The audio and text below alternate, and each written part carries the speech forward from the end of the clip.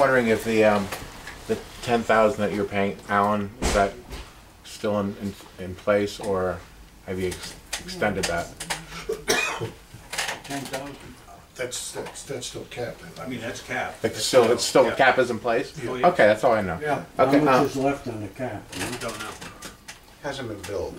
Hasn't So we have yet. Some of it has been built, hasn't it? No. Not since Okay, the last that's meeting. all I No, want not to know. since the last meeting. No. Well, but Before that. That's gone. well, you saw the bills at the last meeting, and we haven't received any bills going forward from there. And I was just going to say, I think Josh Moyer did an incredible article, and after reading that and the research, the hard research that he did, I can't imagine anybody wanting to touch this parking authority, this deal. It's unbelievable. You say you have to do research. Nobody's done better research than him. And the last thing is, I'd still like to see some financials that would get us to 20 million. Here the monthly income is $6,000. This is like fairy dust from heaven. Where are you getting 20 million? I'd like to see, I believe that you're a finance person, I'd like to see how you get to the net present value of $20 million. I mean, it's complete insanity. And that's why this smells so bad and why we're concerned, because it does not make sense. That's what Desmond's going to tell us after they Right. analyze the numbers. They're going to tell us. You need them to tell you? They're experts. Well, I mean, they're the an national recognized company in the United States. I mean, I don't. Okay, all right, thank you. I don't have an opinion on it. Thank you. The intermodal thing isn't involved in this? Oh, yeah. The 3 parking But, you know, garages. when you're paying with finances before, Right. they well, say they don't get it's any. It's run by the Excuse me, city. but could you Yes, sir. introduce yourself? Oh, sure. Alan Wallstetter, and we're counsel to the authority on this transaction, special counsel working with Murray's firm. And the city actually Well, runs you were the hired by intermodal. the authority? Yes, sir. Yes, sir. So anyway, it's on the city's, the city gets that report. This is an authority. The authority should get your report too, right? Oh, yeah, we will. Absolutely. But just to clarify, the intermodal garage and the 800 meters are the city's, are under the city's management. That's one phase. So it's the 3 parking garages, the east, the central, and the north here, and lot number 6 across from YMCA are under the management of the parking authority. So it's a combined effort between the 2 entities. So all the management companies be abolished then, including the parking authority? I don't No, know no, what the the next step is. no, parking authority will not be abolished. Parking authority will have ongoing responsibilities, and according to what we have been provided in the RFQ, their authority will receive, we don't know yet how much it involves, but the authority will, according to that document, will receive enough money for its ongoing operations. But for the most part, you know that everything that's going to take place if this deal goes through, at some point, the operation of the garages, as well as the parking meters, will all be by the person or persons or entity that paid the money to get control of those facilities. Am I making myself clear? Yeah, well, how about the people that run it now? They're out, they'll be out? The people who are the people who, if there are bidders, and someone successfully bids to the satisfaction of the authority and council, that party will probably choose and determine who will be its management consultant, if it has one, unless it does it in-house. Yeah, but you're leasing all the property. Right.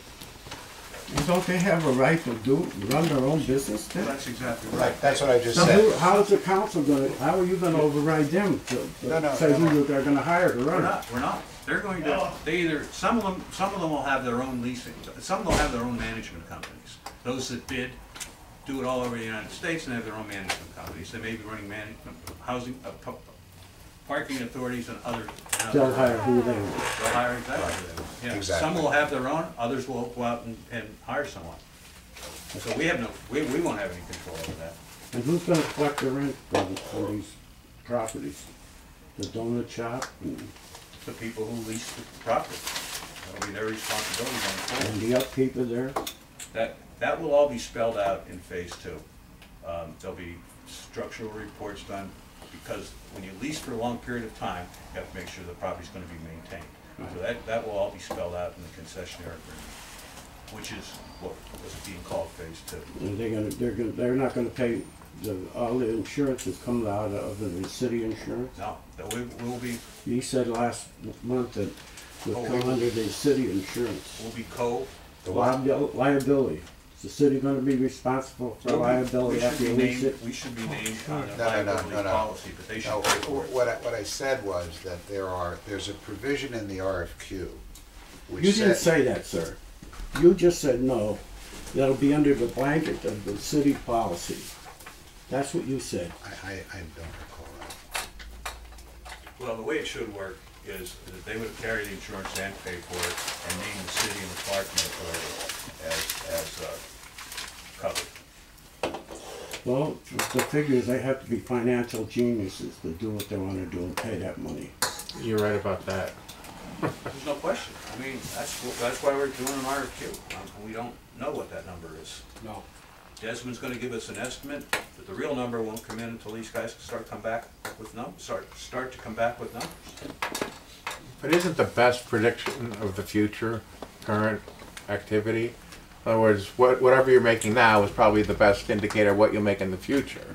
Not necessarily. I mean, we have parking spots and prices per spot. It's not that hard of a business. It really isn't. You have spots and prices per spot. And you have the theater that's probably going away. You have bus cars that's probably going away. You have private competition. Again, this just does not make sense at all. Well, if you're right, then we'll receive no responses to the RFQ. Or we'll receive low bids. Right, okay. Right. And at that point in time, everybody has to sit down and say, are we going forward? point.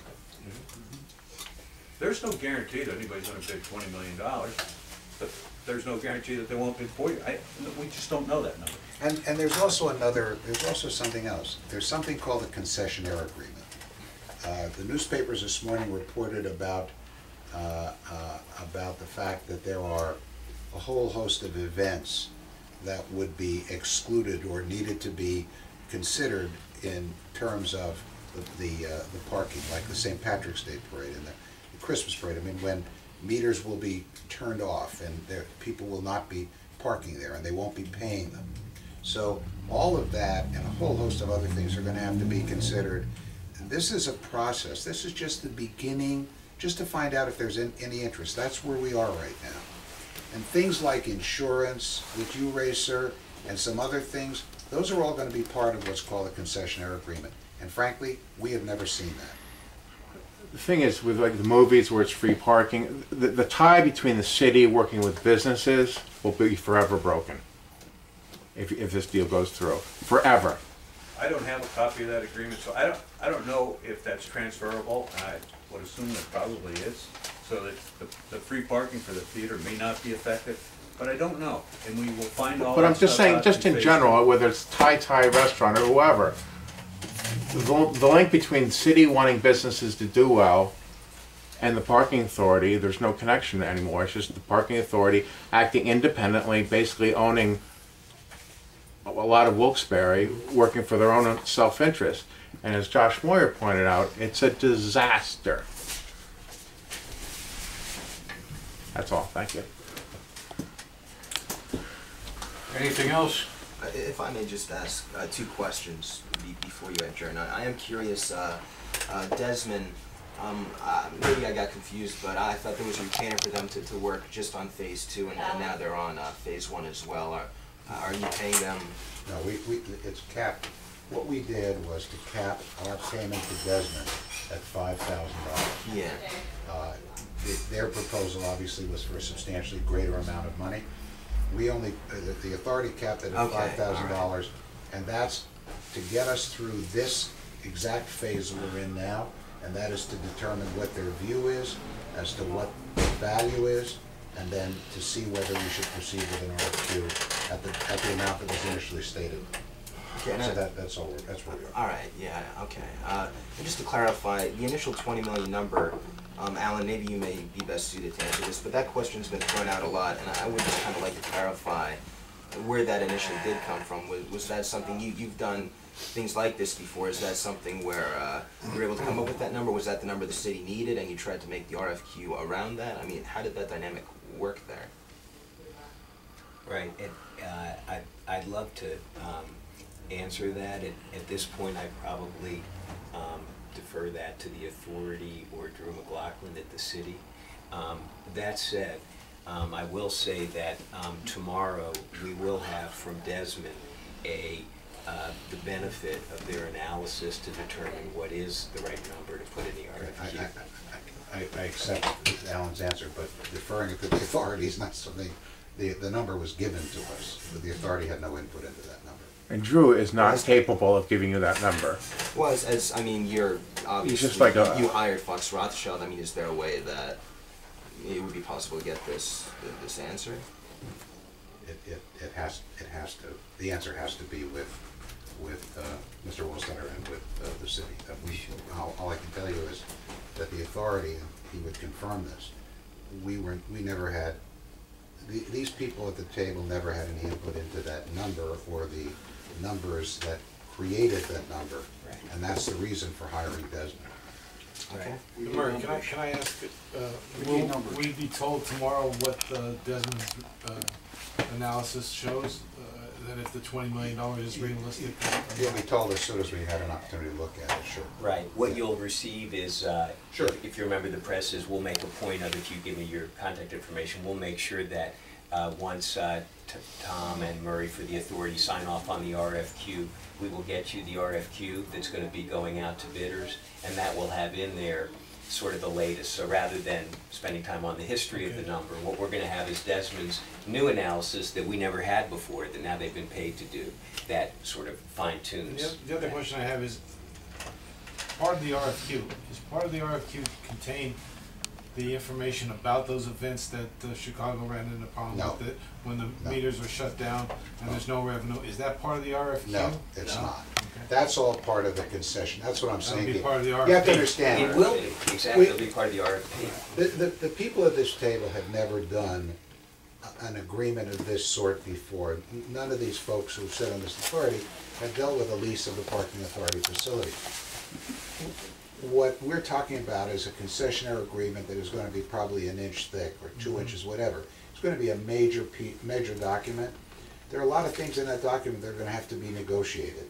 Things like the dates and times and what's going to be available and how, what constitutes what they refer to as a concessionaire event, where the city has to pay the concessionaire. That's what has to happen. That's what happened. That's what reference was got to in Chicago in a real Yeah, line. They Exactly. call it Exactly. compensation event, and they're outlining in the concessionaire's agreement. So it could be any, there's a lot involved, literally. Yeah. I could mean, be we anything. honestly don't know. We're not, there's nothing, any question that you've asked, we've tried to give you answers. The best, everything that we know, we're making available. But you only cross that bridge if you We're not there. if you go to That's phase right. 2. Exactly. That's correct. If we don't get a bid that's large enough to satisfy the authority and the council and all the event, and if the concessionaire events don't work, and the concessionaire agreement isn't capable of being properly negotiated, they're not gonna have a deal anyway. Right. So that 20 million figure, I need to go to the mayor essentially, right? To find that. I just find it, I don't mean to criticize everybody here, but I just find it a little disturbing that this $20 million it's been floating out there and nobody here knows why it was, where it came from. I mean, wouldn't you have like a question of like, gee, what makes it worth 20 million? I mean, Right.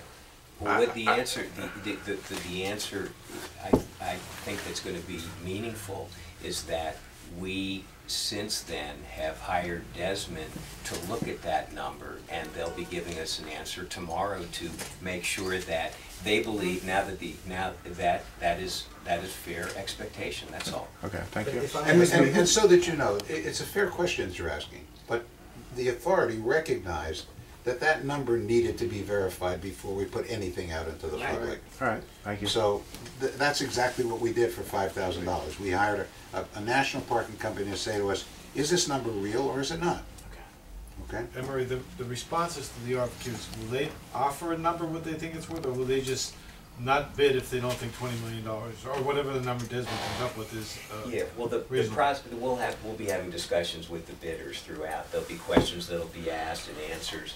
We've created an extranet site with all the information that the authority and their council is given, as well as the management company, so that the bidders, through a password-protected system, can receive all the bidding documents. And during that process, we believe we'll be able to get a good sense of what that is with Desmond working And my last alongside question us. is, whatever the number is for upfront payment, the 7 million or whatever, 8 million for the intermodal Yeah. indebtedness that comes off that. And also, what about all the fees that have been rung up? All comes out. All comes out off of the that top. 20 million. So there's a, yeah. But there's a Desmond's, number. just to clarify the answer that was given, when Desmond gives us a number tomorrow, that's gonna be included in the RFQ. So whatever that number is, I mean, it could be less than 20, it could be more than Right. 20. But the RFQ is going out with a number in it, because the Desmond people have told us you have to put a number in there. Now, if they think the $20 million is unrealistic, they're gonna give us a number that they think is realistic. And if this board doesn't like the number they come back with, Well, no, that's what we said before, Bill. Right. That's the point that I made and that Tom seconded, and I think the authority agreed. At this point, with the amount of money that's been spent, if the number is less or more, it's not dispositive. There may be opportunities for us to negotiate something more in either event. And if it's more than 20, then obviously it's beneficial. But without knowing what it is, we can't say that it's going to be good or bad in terms of the response. If the number that Desmond picks is 17 million, but we get bidders who are willing to pay 22 million, we'll find that out after the RFQ goes out and discussions are had. So it makes sense for us, with the amount of money that's been spent already, to have that RFQ go out. And let's find out what interest there is. I mean, at this point, why hold it even if it's less? Send it out. If it turns out that essentially we've paid for it already. so those responses of the RFQs, Murray, will include a number from the, No, they will, if it says that the minimum bid is $20 million, and somebody responds and says, I'm interested, that's what we'll know. And then there will be further discussions after that. It provides, if you read the RFQ carefully, it also says that there's an opportunity to ask for what essentially are whisper bids. So that you could say to a bidder, look, are you willing to pay this much money, or are you just saying you're interested because you want to see if you can get it for whatever number you want? but say that number comes in like at 15 million. All you're gonna know then by the response is that somebody's willing to pay 15 million. It's That's a right. minimum. Doesn't say A that minimum. somebody won't pay more. Oh, okay. And that's why it's helpful for us to send it, to issue the RFQ now, send it out, and then begin to discuss it with bidders and find out what's really out there. I mean, Right. it's Many of the it's a logical Right. next step. You might ask, if somebody came in at 15 million, what do you need to get to 20, what do you need to get to $20 million? You might say, whatever, I don't know, more land for me, whatever it may be. Then you can look at what they want to do to get to the number you want to be at. But we don't know until it goes out. So you'll find out tomorrow what that number is at about 3 Desmond's p.m., Desmond's number, and then you'll be sending, you and Mr. Upberg will be okaying any changes to the RFQ, and then come Monday, the RFQ will be sent out. No, we Yeah. didn't give a date, we'll see. But it'll go Turns out, on your it'll go schedule. out pretty quickly. I Yeah, mean, it might it's- even be Friday. Could be Friday, could be Monday. I have a but- question. Did things change? We're only talking 20 million, and how many years? Was there Well, not something in there? Yeah, we changed that. Initially, the number was $20 million for either a 30, Or or 50? 30 or 50. We changed that to be 20 million for 30, and 30 million for 50. But those numbers may change tomorrow because we didn't have backup for what those numbers represented. And so that's what Desmond's gonna tell That's us. what Desmond. Okay, it's just That's- that I didn't hear that's- any, I'm not hearing the 30 Yeah, I year, know. No, so I didn't know sorry, if something no, changed. You're absolutely Right, right. You're absolutely. absolutely right. I have a question. What do we owe? 7 million on the intermodal? I think it's 7 million in And do total we debt. have any other debts on any of the other I think the buildings? 7 million, I was told, is total debt on all the garage. The only garage that has debt on it is the north garage, the central and the east garage. Well, the east has $1 million debt on it, but it's an old loan that's being paid back over time. I don't recall when the balloon payment is on that, but that's included in the $7 million, is my understanding, so it's, breakdown was 5, 2, and 1, was it? Right. So it's roughly $8 million. So that's 20 minus 8, we're gonna come Right. out with 12 million. Well, once again, using